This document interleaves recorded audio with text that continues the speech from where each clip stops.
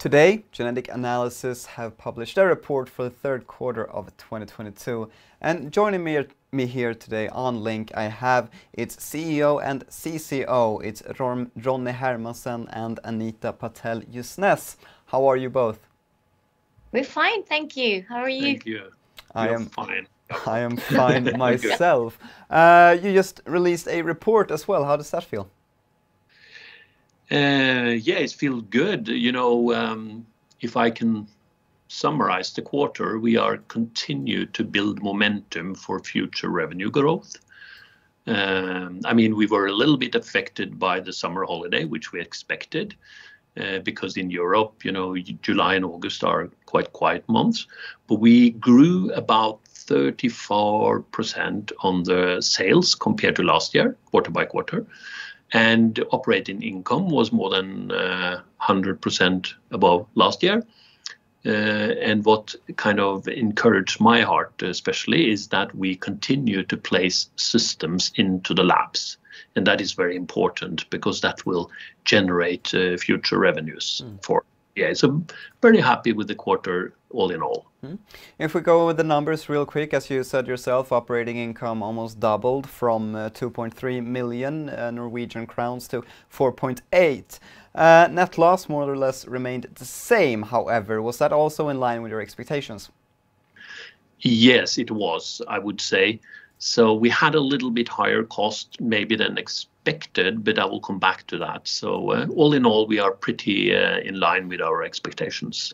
Indeed, the outlier in your income statement is other expenses. In Q3 2021, this amounted to 1.9 million Norwegian crowns, but this quarter it amounted to 4.8.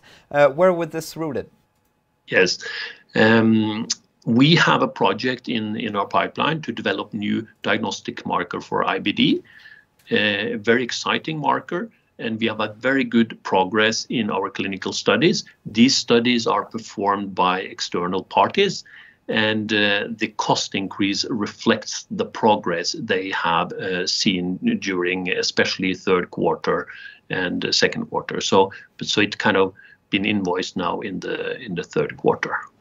Tell us a little bit more about these IVDs, because I read it in the report, but I had a little hard time understanding the Luminex NX tag enabled MagPix instruments. Could you tell us more about this? Yeah, first maybe I can just say that today we have developed our test on the Luminex instrument platforms, and we have expanded our CE mark to also cover the NX tag instrument during the quarter, which is very important. And Anita can maybe tell us a little bit more about that instrument and especially European. Sure, because the instrument we were currently running on is at one cost level, and the MagPix is on a different cost level, I would say. And this makes it easier for labs to invest in a cheaper instrument like the NX tag. That's the main story and the reason why we did it, so we can get more traction from the labs who wants to invest. So we are broadening our instrument park in a way with the same technology, and this is a positive news. Yeah.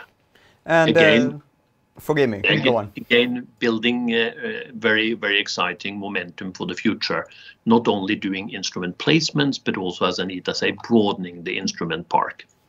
Indeed, and you said it yourself that you're very satisfied with this quarter installations of your GA map platform to labs, specifically this quarter selling to a UK-based lab. This marks your fourth consecutive quarter with sales in your GA map platform. But tell us more about the customer in this particular case.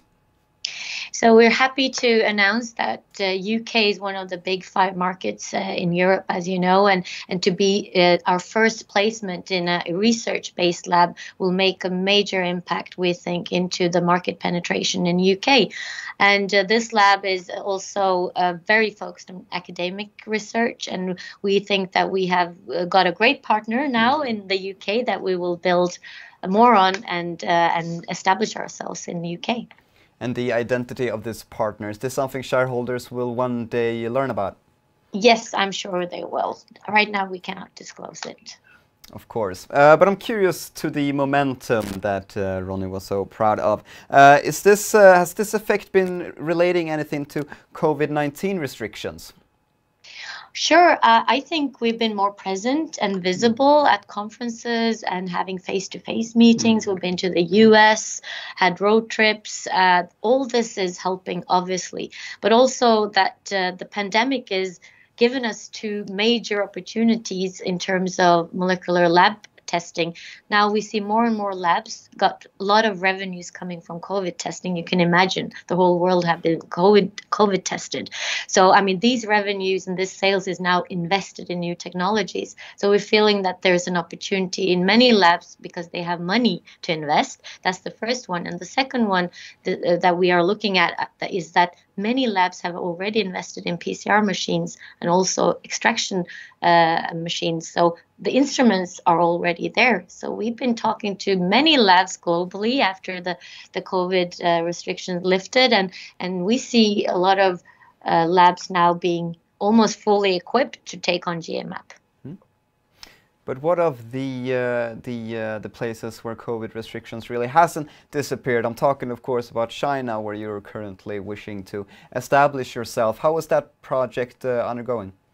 It's a very good question, and you're right. It's not every market or country that has been fully opened. Like China is not open yet. But despite that, we're happy to announce that we started our technology transfer remotely. So we developed a digital e-learning platform called GA-map Playbook, which has worked superb. So they are actually ready to test GA-map technology and have their healthy cohort study being completed by the end of this year, despite we not being able to travel or they have not met us. So it's quite an impressive work during the pandemic, but and also that we are on track with the timelines. We were delayed a bit in the beginning, but now we see the momentum picking up in China, and we've done the training, as I said, so they are actually good to go with the study analysis.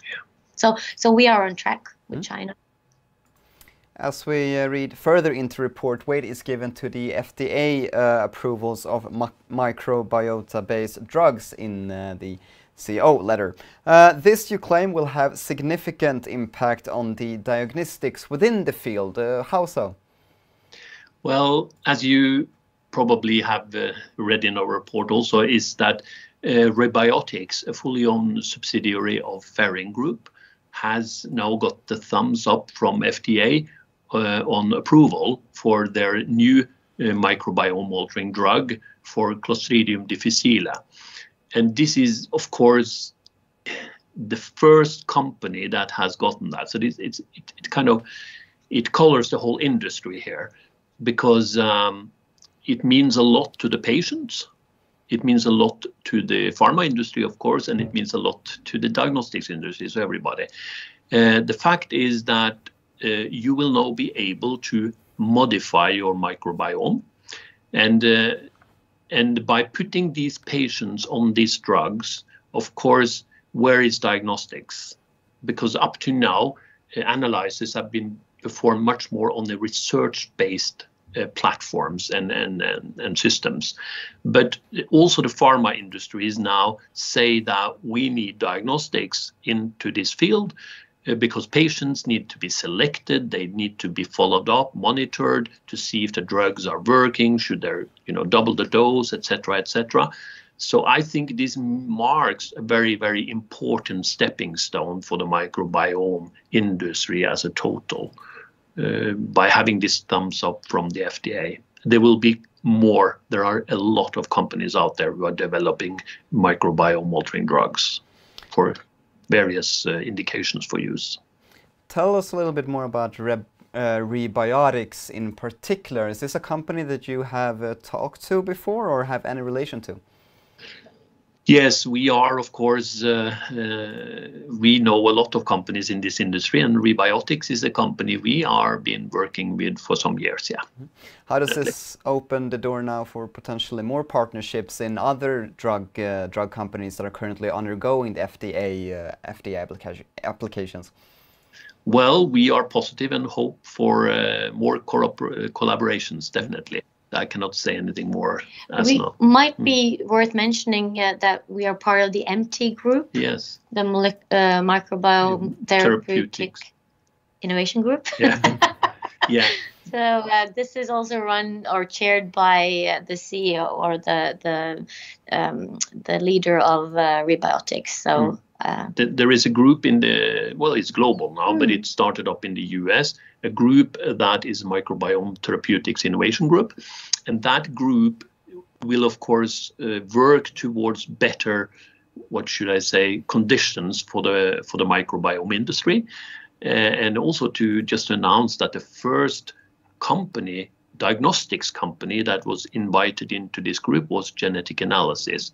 And of course, there are other pharma companies there, so we do have a connection with them during also in this group then. Of course. Then I suppose the only question that remains is what can shareholders expect now that we move towards the end of the year and into the new year? Yeah, we will continue, of course, to place systems. So GA-map system placements are very important for us into labs. We will work towards new agreements, cannot say more than that, with distributors, with labs and other partners.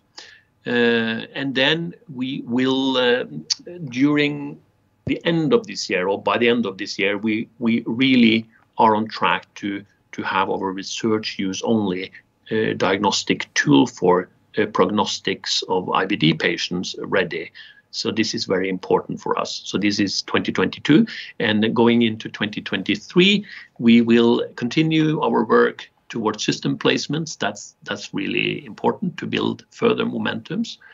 And we will work on other collaboration opportunities, I would say, in general terms. So to grow the business and building a solid fundament for future growth. Anita, Patel, Jusnes and Ronny Hermansen. That was all my questions, but I thank you very much for your time and I wish both of you continued luck in the future. Thank you, Michael.